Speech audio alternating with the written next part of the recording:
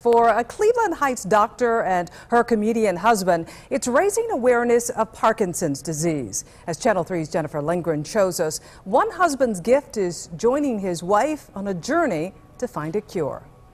Sarah.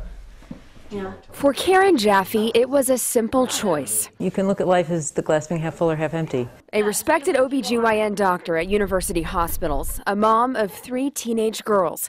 She only saw one way to look at her diagnosis of early onset Parkinson's disease. I am a kind of person who likes to, get things done. Dr. Jaffe passionately raises awareness of the neurological disorder. So when the Michael J. Fox Foundation, a leader in Parkinson's research, announced a landmark study would take place here in Cleveland, she wanted to help. So we don't have anything right now that changes the course of the disease or stops the disease at all. The study aims to identify biomarkers of Parkinson's progression. Researchers need people who don't have the disease to participate. I'm shaking, she's laughter. On their anniversary, Mark Jaffe surprised his wife and enrolled. I don't know what I'm going to do for next anniversary because...